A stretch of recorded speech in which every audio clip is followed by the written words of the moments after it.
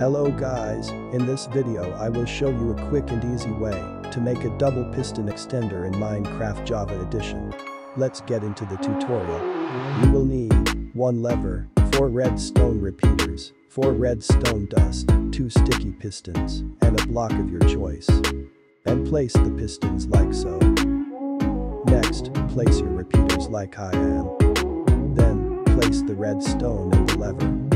But wait, we have to edit the timings on the repeaters. Right-click the left repeater twice, and click the first middle one 3 times, and leave the other ones alone, and place your block. Have fun with your new double piston extender.